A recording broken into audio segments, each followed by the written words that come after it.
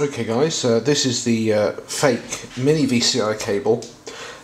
It's a USB cable, so it's got a standard sort of USB socket on it, and it supports this J2534 protocol, which is an industry standard protocol, which is actually now mandated, certainly in the US, by various regulatory agencies, which can be used for interfacing with the OBD port in the vehicle, which is a 16-pin connector here.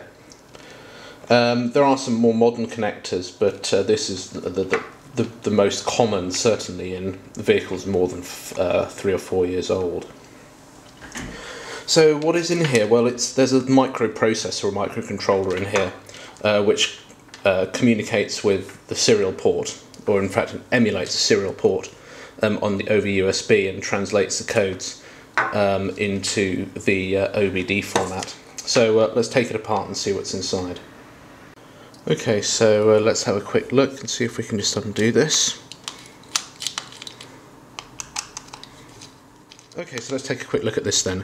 So USB connection here, power in the red and black and data on the white and green, goes into this little board, and we've got here is the microprocessor. It's an NXP ARM7 60 MHz 32-bit CPU, or microcontroller rather, and it's driven off this 10 MHz crystal, and there's an internal PLL to generate 60 MHz power. So it's a pretty powerful processor.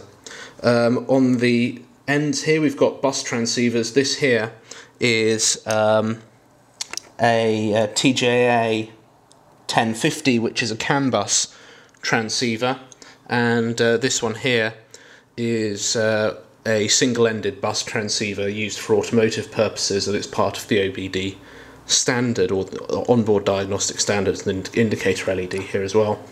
A few little components as well, passives. And there's a little bit more going on the back as well.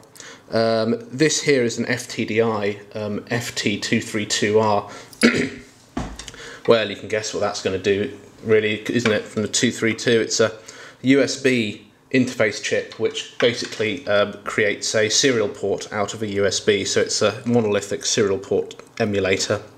And we've got a couple of voltage regulators here. These are both 3.3 volt low dropout regulators. They're from different manufacturers and different part numbers. I've got no idea why that's being done.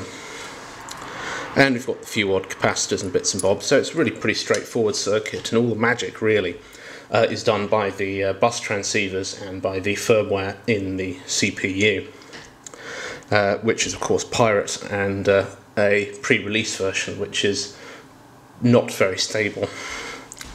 But there we go, just a simple little device. All the magic's in the software, which is why the genuine devices are so expensive, and these are so cheap.